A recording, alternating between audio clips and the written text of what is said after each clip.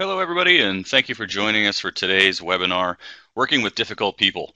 My name is Jeff Murphy, and I'm an Associate Director in the BU Alumni Relations Office, as well as a proud alumnus of the BU Questrom School of Business. Today's webinar is sponsored by the BU Alumni Association and is offered to our 300,000 alumni around the globe.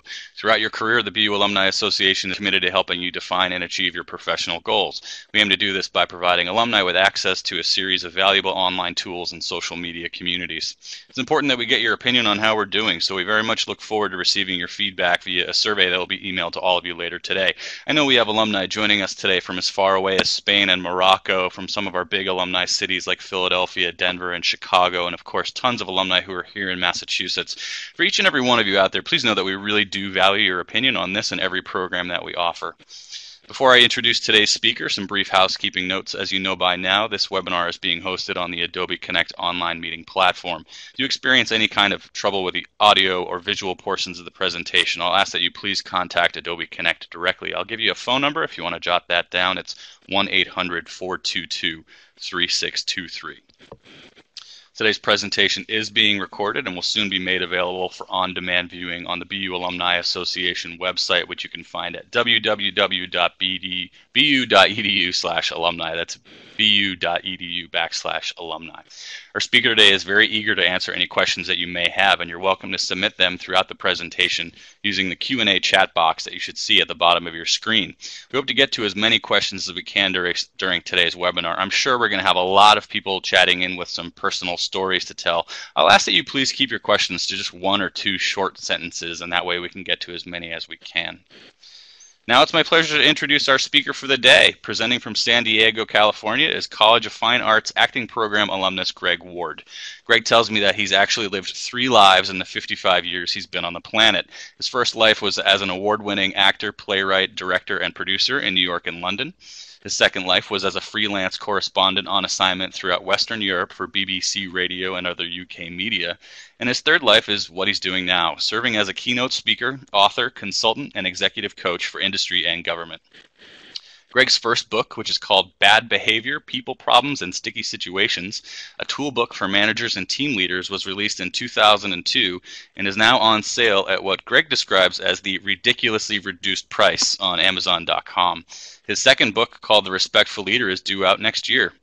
In his spare time, Greg umpires Little League Baseball, and he usually finds that the children on the field behave like responsible adults, and the adults in the stands usually behave like irresponsible children, which of course I think very much informs the topic that he's here to talk about today.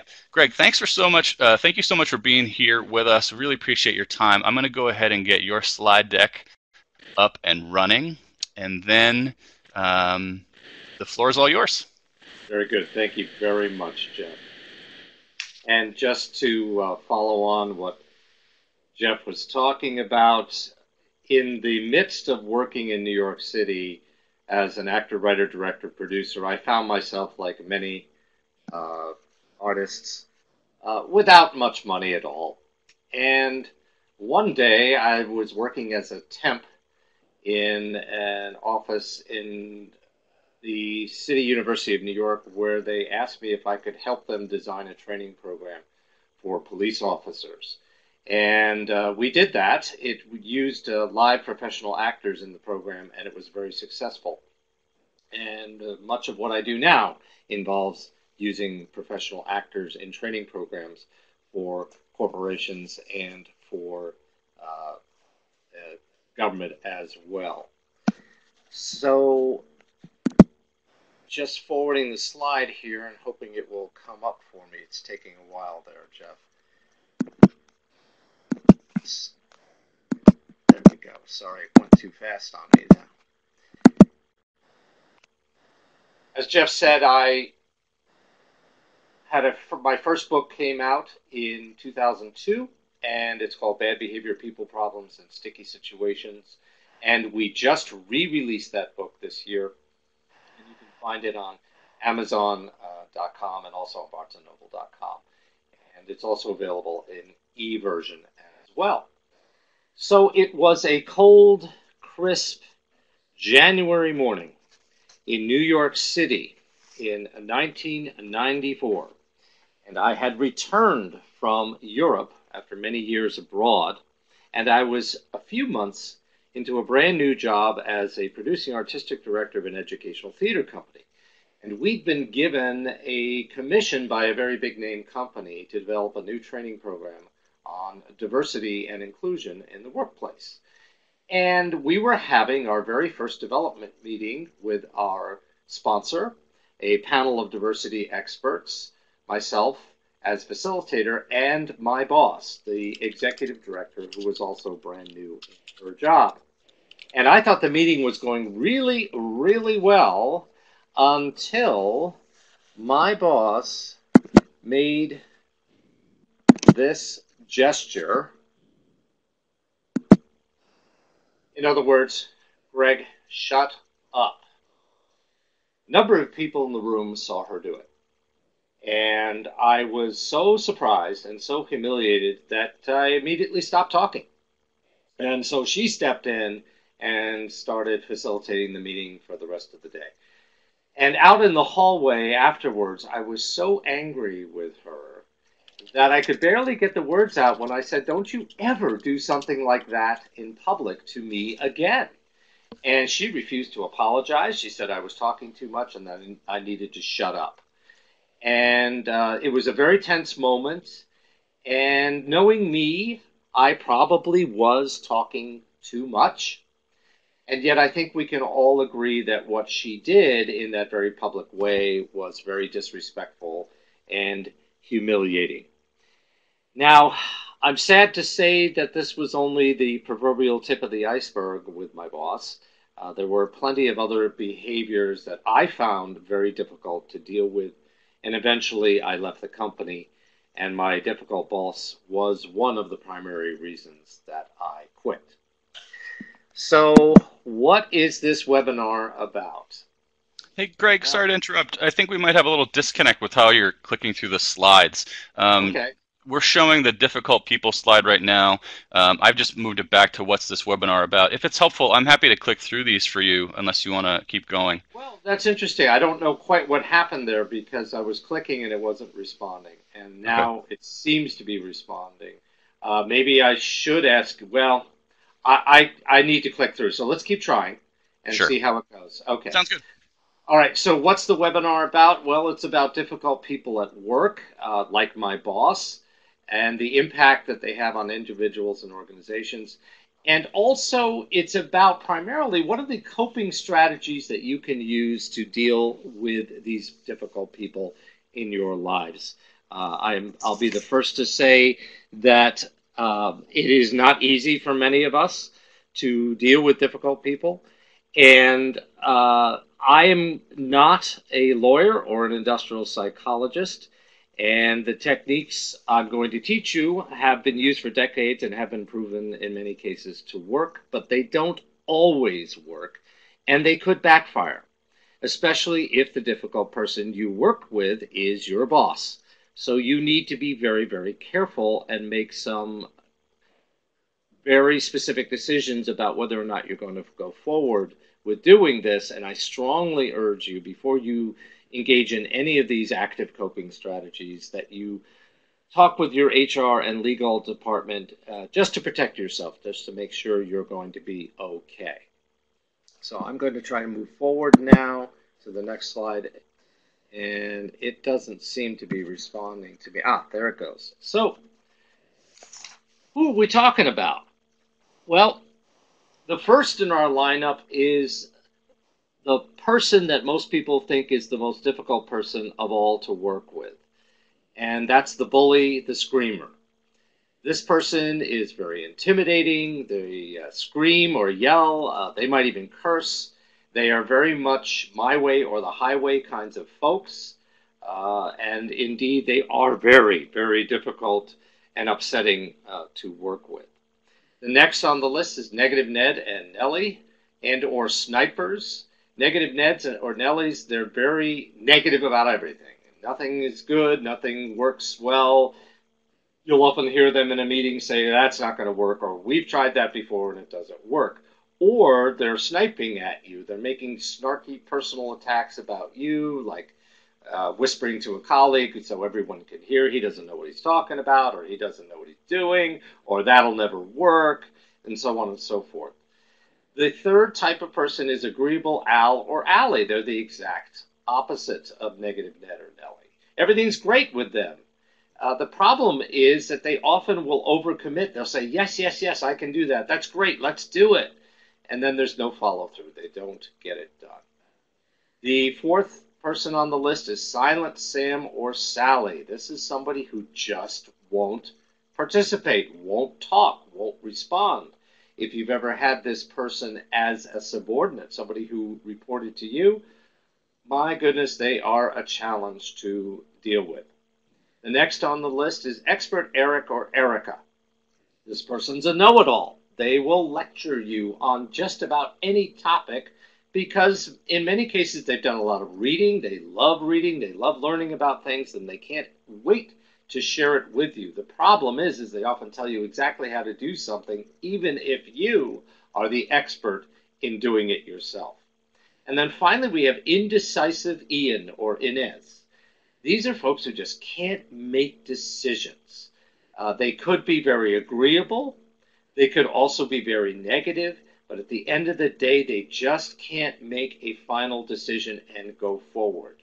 And I'll explain some of the reasons for these as we get into the seminar a little bit more. But I wanted to ask you all a question. I'd like, Jeff, if you could pull up the poll at this point.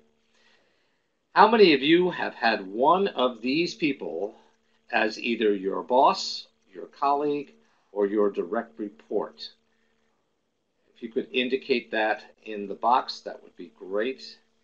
Jeff, I believe you're going to show me the results. Greg, I'm sorry to say we didn't actually plan on having that poll pod created. I can do that right now. It'll just take me 2 seconds to get that up and running if you want to just continue. I'm looking for that poll that we had already developed. That would be the questions that you wanted to ask at the end. So let me just build this real quickly. Okay. I thought we had the initial poll. So essentially, I have a good feeling or a bad feeling that every single one of you has had one or more of these folks in your life or in your work life. And in fact, I suspect that many of you are on this call, on this webinar, because you're currently dealing with one or more of these folks, and you would like some help in doing that. So while Jeff is busy putting that together, I'm going to go ahead and ask you to move forward with me, and hopefully this will move forward. There it is. So what's the big idea? Well, Greg, can you see the poll that I just put up? Sorry, it took me a minute to get it up there. I'm sorry, I don't see it, Jeff. Not sure why. Sure. Well, we've got people reporting back. 29% have a bully or a screamer. 24% negative Ned. We've got some agreeable Als. We've got silent Sams. A couple expert Erics. A couple indecisive Ians. So, but the majority right now seem to be bully screamers and bully screamers and negative Neds. Okay. Okay. I'm going to go ahead and end that, and we'll get back to your slides. All right. Very good. So the reality is, for most of us, we have at least one, if not many more, difficult people that we have to deal with at work. And it's very unlikely that our workplace has no effective process. The organizations we work for have no effective process for you to make a complaint about that person, let alone a formal process for effectively changing their behavior. And I don't have to tell any of you that this is very, very frustrating. The problem with most of this behavior is it falls below the line of discrimination or harassment, although many of us might call it harassment with a lowercase h. Unfortunately, it falls below the line. It is not exactly illegal to be a total jerk. And that's what so many of us find so frustrating, because our workplaces have no formal process for making complaints about these folks and getting the behavior changed. Hopefully I'll move forward here. There we go. let me talk a little bit about why this is so frustrating and upsetting for us. It has to do a little bit with brain science. When we perceive people to be difficult, what happens to us in our brains is we actually see this person and their behavior as a threat. It actually registered is in the brain stem of our brains. The brain stem is where the fight, flight, freeze reaction occurs. Whenever we perceive a threat, 9 times out of 10, we will have either a fight, flight, or freeze reaction. And this is very, very common with almost every single one of us, unless we're very strange people. So that usually occurs within a quarter of a second. The next thing that happens is that information flows into what's known as the limbic system. You may also have heard about it as the amygdala. The amygdala is a center, I call it the drugstore of the brain. And I know for those of you who are neuroscientists out there, this is really, really simplistic and basic. But essentially, the amygdala is releasing all sorts of hormones into your bloodstream in a very rapid fashion when you have a fight, flight, freeze response. And what this results in is a very uncomfortable physical experience for you. And also, you have an emotional experience. You get upset. And finally, after about a second and a quarter, your neocortex, neo meaning new, the newest part of the brain where all the higher thinking occurs, that kicks in about a second and a quarter after you have an emotional response. And so, again, if you're dealing with a difficult person, your brain perceives this as a threat. You have an emotional response that results from hormones being flooded into your system, and then you start thinking about what's going on, and you're saying to yourself, I don't like this, this is uncomfortable, this is upsetting. Meanwhile, you're having a fight, flight, freeze response. It's very, very uncomfortable.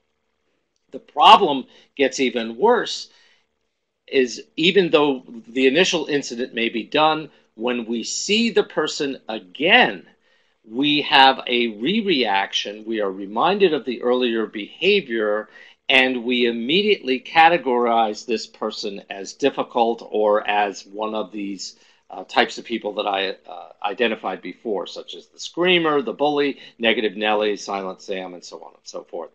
And every time you interact with that individual, it's as if you are looking at them through sunglasses, that you are always seeing them. Sorry, my slide did not do what I wanted it to do. You're always seeing them through the lens of this person is a jerk. This person is difficult. This person's a bully. This person's a screamer. So you see it all over again every time you encounter them. It's a very uncomfortable and difficult place to be. And so what happens next? Well, what happens next is, generally speaking, we start to say to ourselves, there is nothing I can do about this. It's just the way they are. And we tend to ignore them. We tend to avoid them. We tend to work around them. Or we complain to others about, goodness gracious, my slideshow is just going nuts on me. Greg, I'm sorry about that. I think we're running into a problem with just the internet connection. It seems to me like you wanted to be on this slide here with the end-ends where you ignore and avoid, work around. Yep. And I'm just gonna keep going, and hopefully we'll be okay. I wonder if it has to do with that. We've got a lot of people on it. That may be it.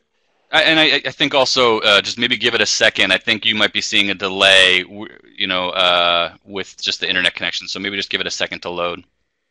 Okay. Sorry about that. So that's all right.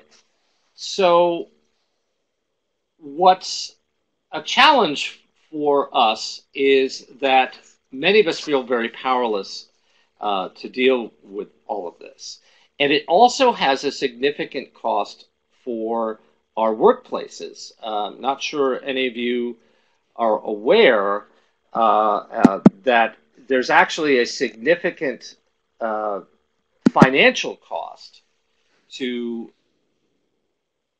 this kind of behavior. And it can also result in serious problems for not only for you, but for the organization. High levels of turnover, sick days, conflict, sabotage, investigations, legal bills, you name it. And all of this, I think, is commonly known as money down the toilet. So I'm hoping there are some managers on the call who can really start to realize that we as organizations, as heads of organizations, have a responsibility to have a more formal policy and procedure for dealing with difficult people. Moving on. What do you do about all of this? Well, for most of us, we haven't had access to techniques and tools that we can manage these situations, these difficult people with. And so back in the 1980s and 90s, a number of industrial psychologists and behavioralists like Robert Bramson, Dr. Bramson, started looking at these behaviors and trying to identify what actually could be strategies that you and I can use as individuals to cope with the behavior. And I call it active coping because most of us feel like we have no control. There's nothing we can do. Well, there are some things that you can do yourself, even if your organization doesn't have a way of managing this stuff. You can actively cope with this behavior. And what you're doing is short-circuiting the negative behavior that people are engaging in. You're breaking their cycle. And it can often result in changed behavior. Not always, but can often work. And I want to caution you before I teach you these strategies. If you use them, there's going to be some risk of conflict. They might not go cleanly. They may not go simply. And so you have to measure yourself how able are you to manage that conflict when it comes up. And I strongly urge any of you who choose to use these strategies to once again run them by HR Legal and also to practice anymore. Moving on. Before you do them, identify a coping strategy that you specifically want to use. You might want to do a cost-benefit analysis. What's it going to cost me to do this? Especially if it's my boss. What if it backfires? Do I have a backup plan? And have I practiced enough? So, first person, the one that most people say they have to deal with is the bully, the screamer. Here's the behavior you'll see. They're intimidating, they're screaming, they're shouting, they may even be cursing at you.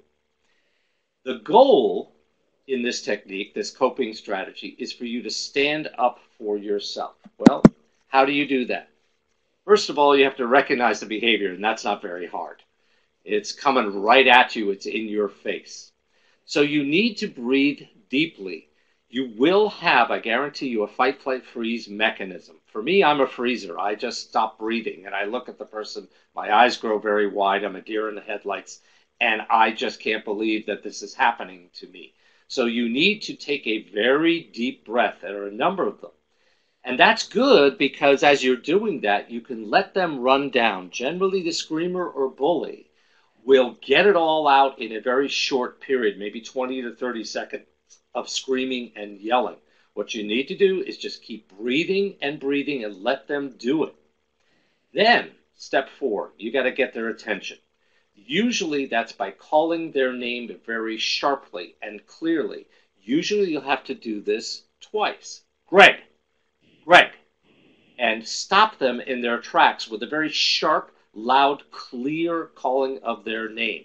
You can also, if you're sitting down and they're sitting down, you can also stand up suddenly. You need to change the dynamic in the room very, very abruptly.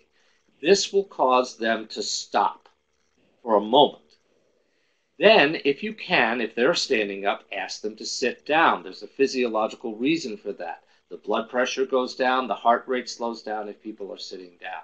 So you want to get them to sit down if they're standing. If they say, I'm not going to sit down, then you should stand up too. Be right face to face, eye to eye with them. Step 6, maintain strong eye contact. Look right at them and state your opinions and your perceptions forcefully and clearly. You can start with the words, I feel the following. I believe this. My opinion is that. And you need to be very clear with how you feel. You can also call them out. You're screaming at me. I need to tell you what my opinion is. I need you to hear me. Now, what's really interesting is if you do these things, 9 times out of 10, the bully will back down almost immediately. There'll be a sudden shift in their behavior because they're generally not used to anyone standing up to them. It's very, very interesting what will happen then. They will calm down almost immediately and start treating you as an equal, not somebody that can be screamed at or is easily intimidated. And so they're going to become your best friend immediately. And your reaction is going to be, I want to punch this person and they want to be friendly with me. Go ahead and be friendly. Do not punch them. Be friendly. This is proven over and over again that when you stand up to the bully, all of a sudden they turn around and realize here's somebody who has the strength of character that I believe is necessary to deal with strong people like me. And so they see you as an equal, and all of a sudden they become your friend. It's a fascinating experience. It's also harrowing, but that is the process for dealing with the bully or screamer. I'm wondering, Jeff, if anyone is having any questions about this technique right now.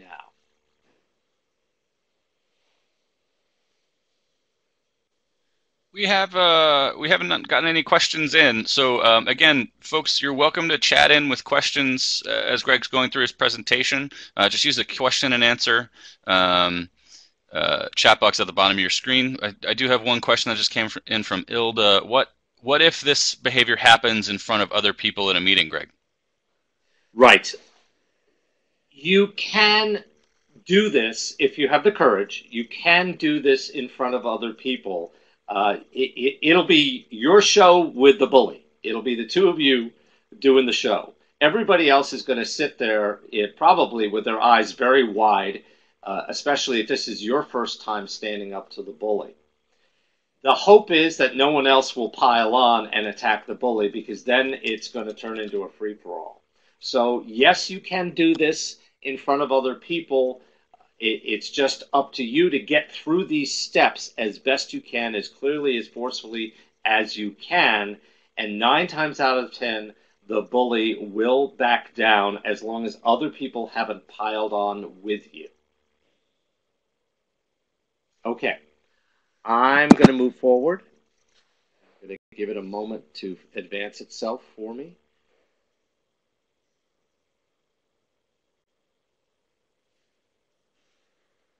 There we go. Negative Ned or Nellie and or the sniper. Again, the behavior you will recognize is they're saying everything is bad or won't work, or they're making snarky little attacks on you in a public way.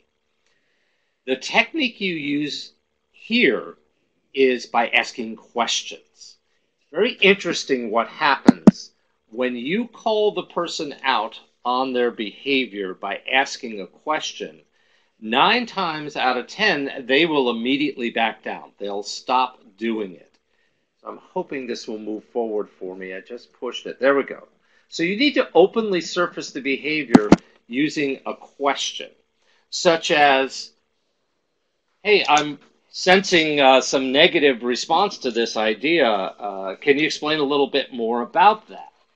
And 9 times out of 10, they will calm their response down. It won't be as negative. It won't be as snarky because you called them out on their behavior using a question.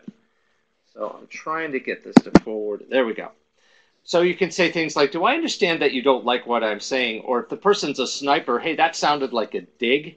Did you mean it that way? And they will usually back down if you ask them those questions. Then you offer them another option, something a little bit more peaceful, something a little bit more negative. You might even say, well, what's one positive way of seeing this? Or is there another way this could be interpreted? And if you're dealing with a sniper, you could say, could you explain specifically what your issue is with what we're talking about? And you notice these are all questions. You don't want to make statements to these people. You just want to ask questions. It causes them to start to behave in a more appropriate way than just the sniping or the snarky or negative remarks.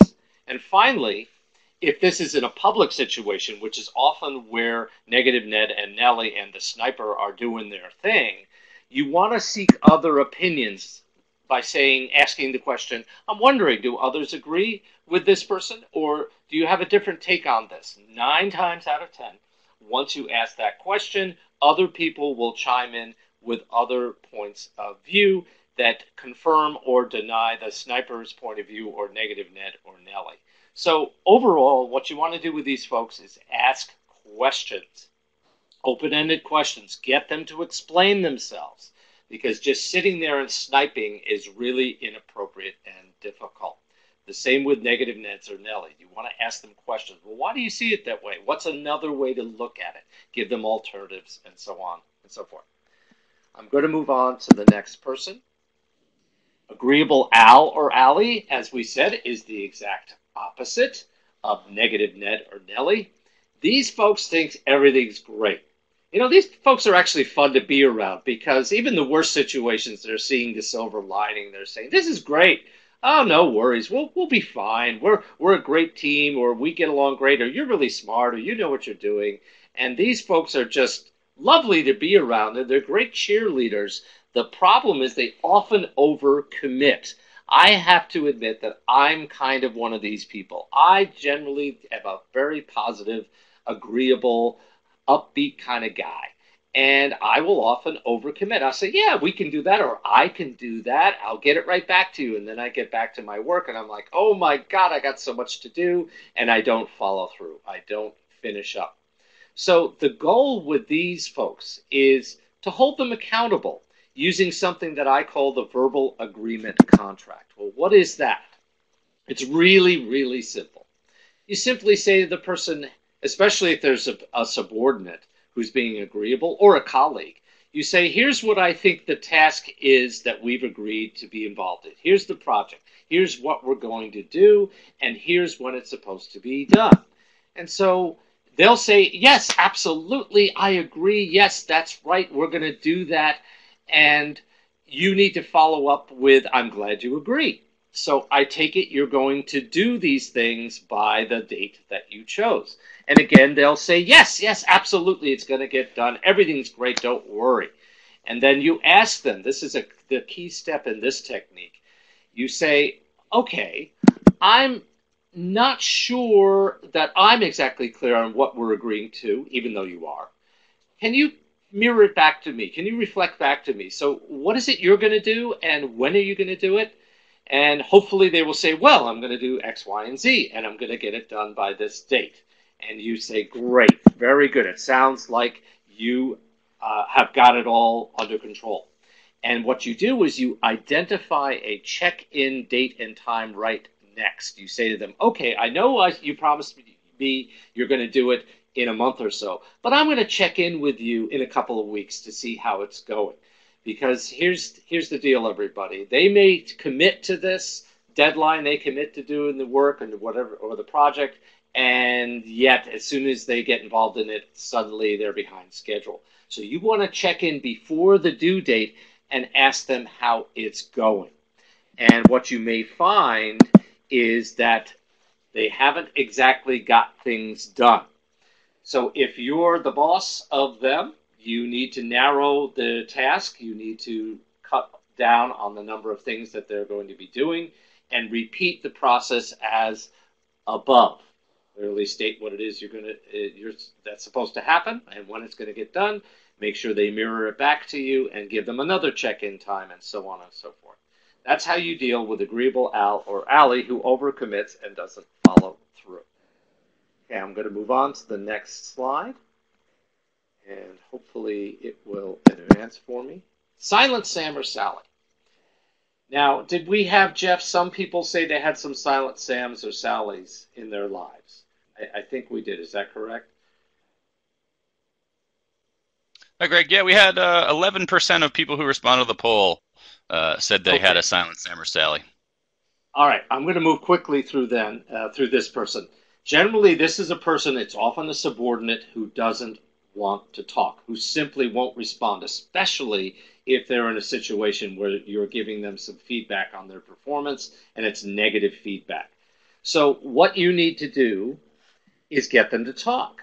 And you do that also similar to the other folks, other techniques. Ask them questions, open-ended questions. So what's your reaction to what I'm saying? What comes to mind when I say these things? It'll be like pulling teeth many times, and they won't respond. Essentially, by the way, what all of these folks have in common is that they have learned these techniques when they were children. This is how they dealt with conflict. And so the Silent Sam or Sally generally deals with conflict by shutting down. They don't say anything. They don't respond. Another way to get them to start talking is to use what's called the friendly silent stare. You have a nice smile on your face. You ask your question. So what comes to mind, Silent Sam, when you hear this? And then you look at them with a smile, and you wait, and you wait. Don't fill the silence. Don't say anything. Don't paraphrase what you think they're going to say, because if you do, they'll just say, that's it. They'll nod and say yes, even though they may not be agreeing with you at all. Just wait. It's difficult to do. Once you've practiced it and tried it a few times, it gets easier. You can also call them out on the behavior in a non-threatening way. You could say something like, so here's what I'm noticing, Silent Sam. I'm asking questions, and you're not responding. Can you tell me, why do you think that's happening? And again, they may say things like, well, I don't feel like talking, and so on and so forth. And it may be that you have to have repeated meetings with this individual and do the same technique over and over again until they finally realize that they are not going to get away with not talking, that sooner or later they're going to have to pony up and say something. Next slide is, hopefully it will move forward for us.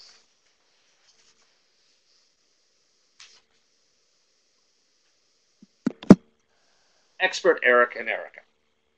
Okay. I think we all have met one of these people at some point in their lives. They tell us how to do everything. They're a know-it-all. They lecture us, even though we may be the expert. This one's tough to deal with because sometimes these folks actually do know what they're talking about, and you don't want them to get annoyed with you because they might shut down to you. Expert Erics and Ericas are very often useful and helpful in our organization. The problem is they tend to think they're the ones who know best, and you need to be careful to make sure that they don't intimidate you and or anyone else with their knowledge. So what you want to do with the expert Eric or Erica is listen very intently to what they say. Do not, whatever you do, ask clarifying questions. Well, what does that mean? Or can you explain that even further? Because you're going to get a very lengthy lecture on how to build a watch when all you've done is ask what time it is. But when they're doing their first know-it-all kind of lecture with you, listen intently, and then very quickly and succinctly paraphrase what they've said to you back to them very briefly. So what I think you're saying is XYZ, period. Don't directly challenge them on their incorrect facts or instructions, especially if you're the expert and they start lecturing you about what you're an expert in. It's very likely they're going to say things that you know just aren't true. If you directly challenge them, you're going to get into a battle of facts and interpretations.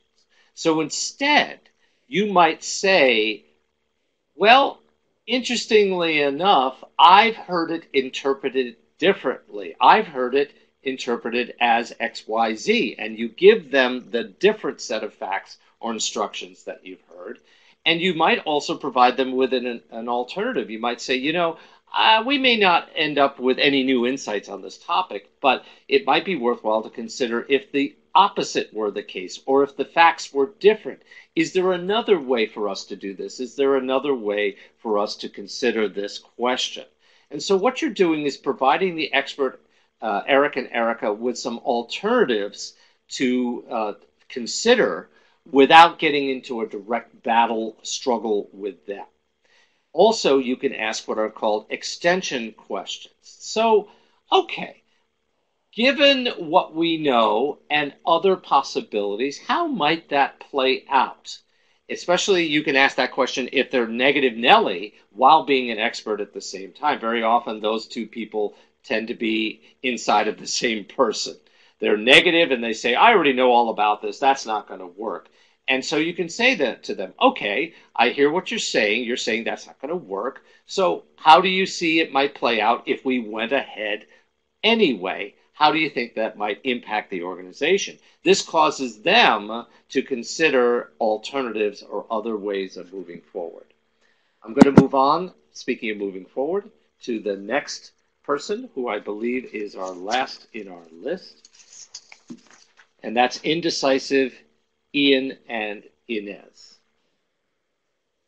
The behavior you're going to recognize with these folks is they put off making decisions. They don't want to cause hurt or problems with you. So what they generally do is they delay and delay and delay. If you've ever had a boss who is indecisive Ian or Inez, oh my goodness, this is very, very frustrating for you.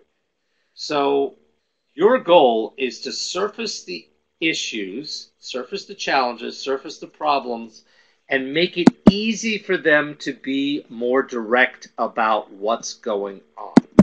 So you can say to them, look, boss, I'm noticing it's taking a long time to make this decision. Can you tell me why you think that is? And 9 times out of 10, they're going to say things like, well, I'm very aware of how this decision might impact so-and-so or impact you. And so I'm reluctant to make this decision because I know it could cause a lot of problems. Okay, you say, that's fine. I understand. If they're still having trouble eliciting how the decision might impact you personally, you could say, look, be candid with me. Just tell me, give it to me straight. I'll be okay with whatever you say. Now, indecisive folks generally don't want to hurt people. That's why they don't make decisions, because they know sometimes their decisions can have very, very negative impacts. You might also listen for indirect clues or anxieties or hesitation, things they don't say. You could also coach them on the issue. If you're good at coaching, if you've ever done any coaching, you could say to them, would you be open to coaching?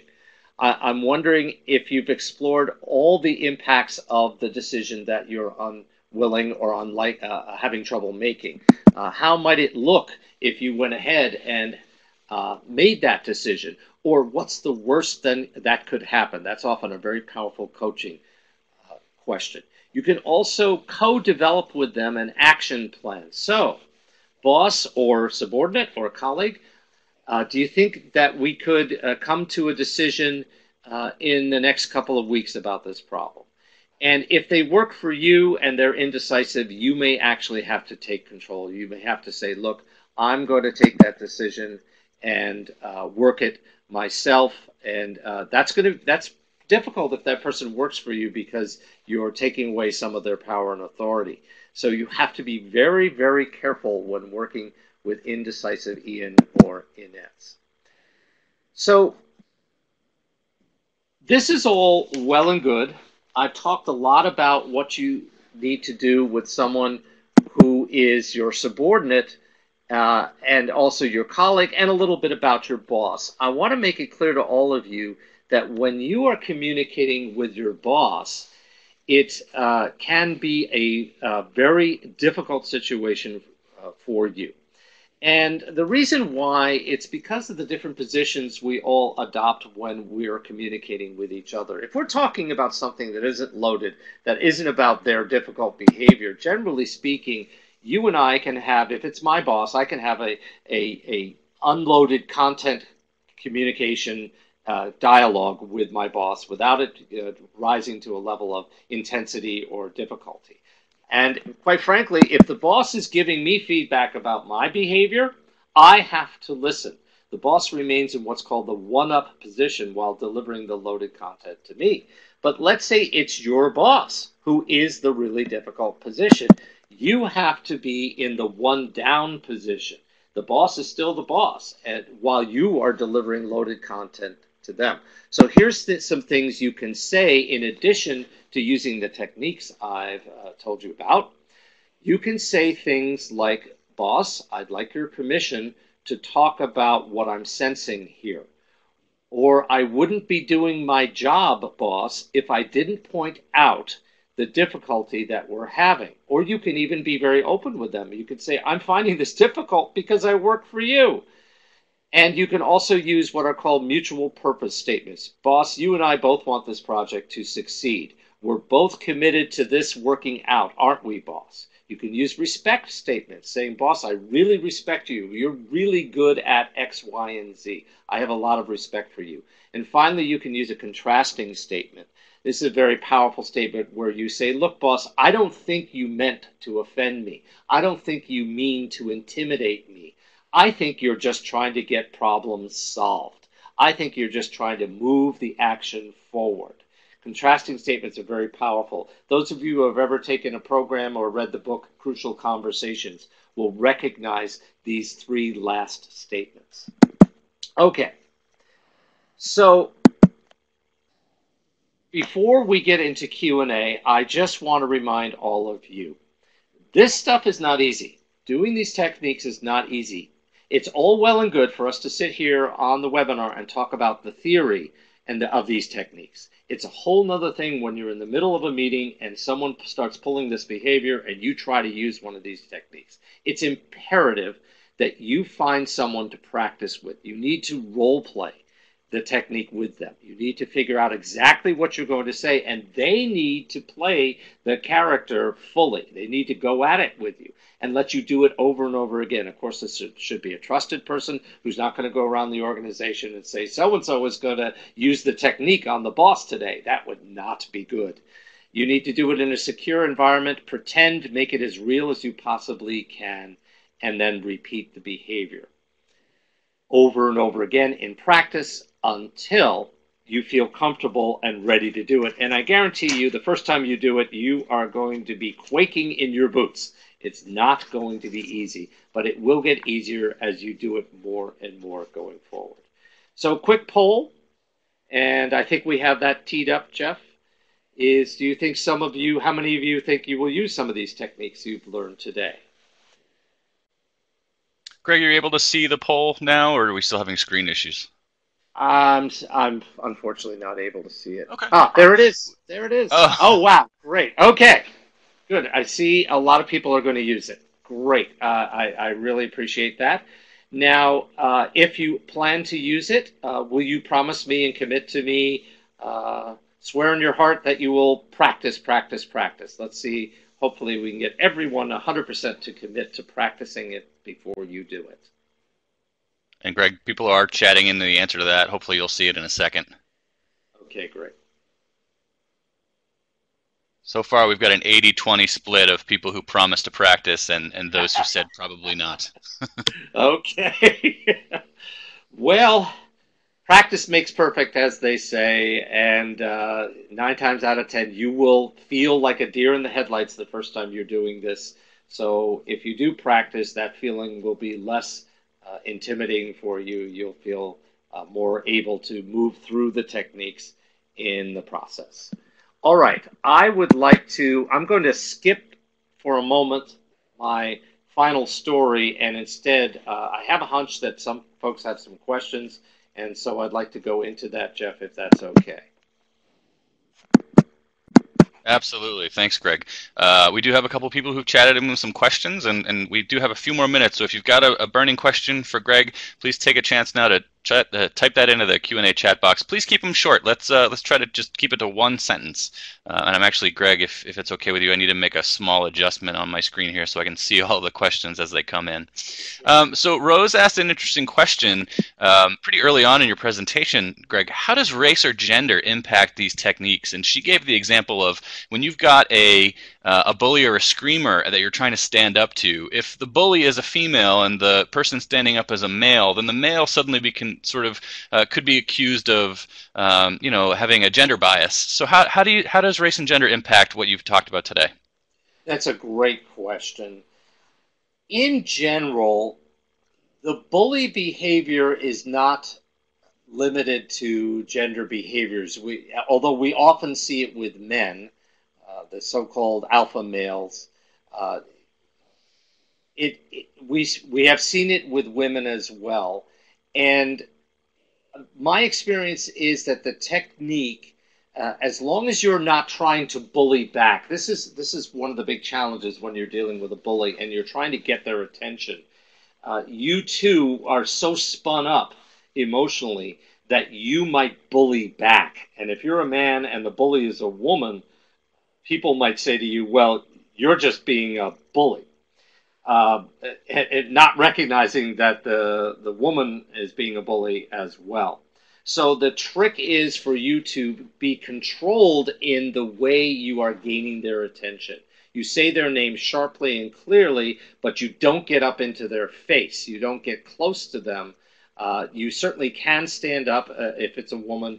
All of these techniques are for use in the moment of the difficult behavior, but not necessarily are they to be continue to be used after the incident has occurred.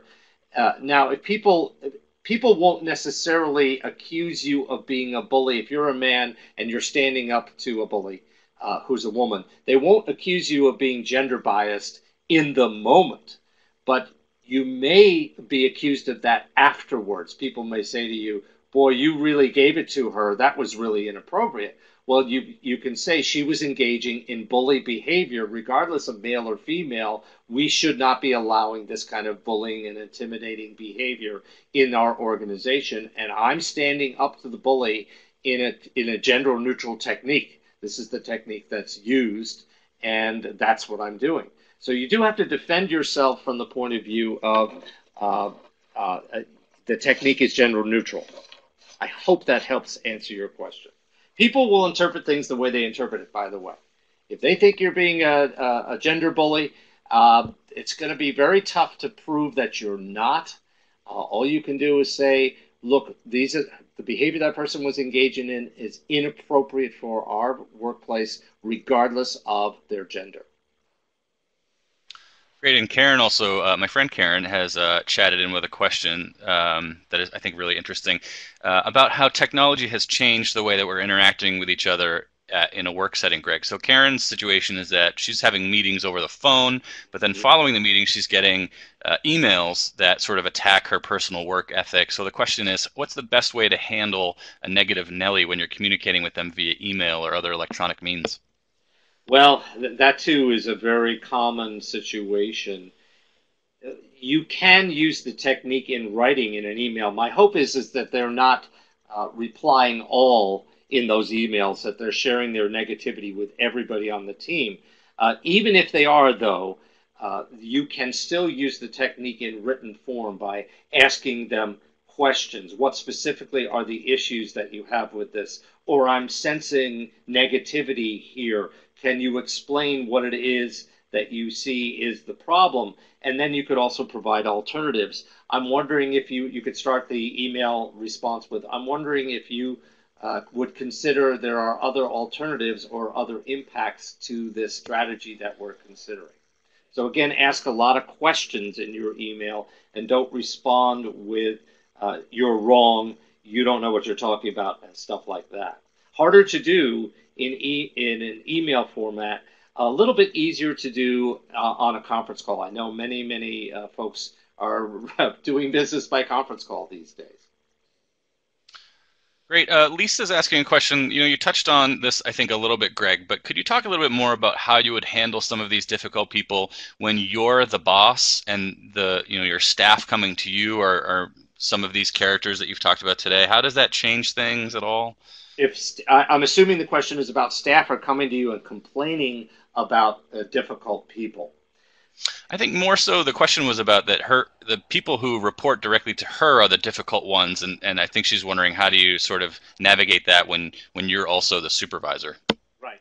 And if you're the boss and you're not a difficult person, then generally speaking, you have the power and control to manage these difficult people.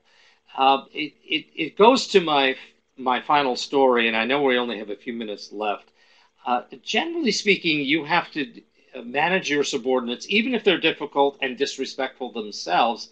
You have to manage them from a place of respect. You have to treat them with respect as best you possibly can. There's an old saying, you can't fight disrespect with more disrespect.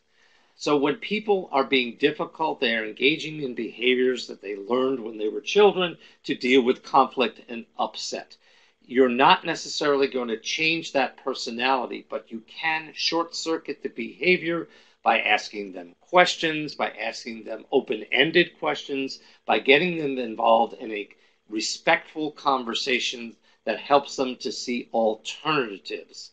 Now, if you have a bully as a subordinate, that too, you can use the technique in the same way. You catch them, you stop them short by distracting them, by calling their name clearly, succinctly, sharply, at least twice, and that will stop them from engaging in the behavior. And then, in fact, you need to stand up to your own subordinate and say, I need you to listen.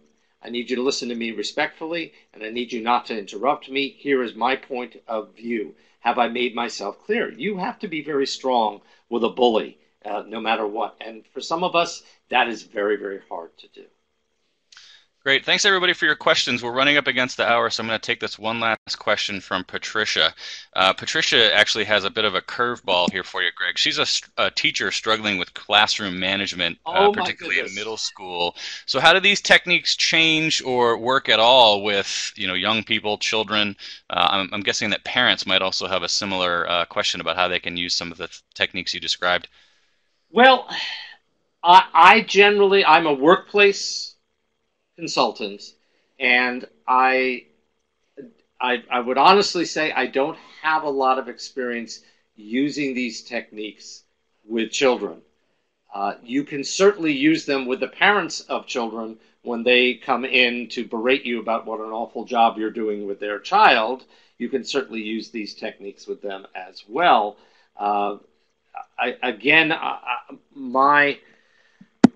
My recommendation is find out what are the techniques that others are using in the education environment that seem to have worked before. I have a hunch that some of them are similar to what I've introduced, but again, I have to beg off that question. I have not used these in an educational setting. I've used these in a workplace setting. Great. And Greg, we have a number of folks who have said thank you so much for this presentation. They're wondering if they can get a copy of your slides, and you've obviously got an answer listed here. Would you mind speaking to that? Yes, absolutely. If you would like a PDF of this slideshow, and including the notes, or if you'd like to be entered into a raffle to win my book, Bad Behavior, People Problems, and Sticky Situations, just send me an email to gward, excuse me, to gward@gregwardgroup.com, and Greg is spelled with 3 G's, a total of 3. And if anyone is interested in taking this further, has more specific questions about situations that they're encountering and would like a consultation, all BU alumni receive a 20% discount on the initial consultation. I'm happy to help all of you. And please, if you'd like a copy of my book, you can get an e-version online at Amazon, as well as the hardback copy. And please link in with me. Yeah, I was going to say, Greg, we've got a couple questions that we just didn't get to that seem like short ones. Would people be, if they connect with you on LinkedIn, would you mind maybe trying to follow up with those folks? Absolutely, absolutely. Or just send me That's a quick fantastic. email and I'll do my best to answer the question. Great. Greg, thank you so much for your time today. Obviously, we were talking before we got started, but so many of us, everybody's going to deal with one of these difficult and challenging folks in their work life. So you've really laid out some great suggestions for how people can deal with that. And on behalf of the entire BU Alumni Association, I really want to thank you for bearing with us through a couple technological problems today and just being here to offer your time. So thank you very much. My pleasure. If you learn one thing, everybody, breathe, breathe, breathe. That's great advice. My thanks also go out to all of our guests for participating today. We've got a truly amazing webinar slated for January, and I can say that because I'm going to be the featured speaker that month. On January 26th, I'm going to be offering a detailed guided tour of all of the career resources and tools that are offered to BU alumni.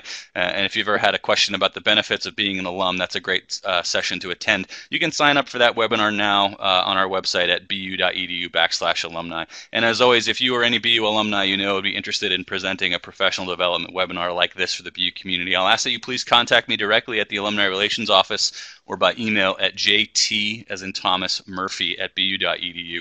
Thank you, everybody, for your time. Have a great day or a great evening wherever you might be.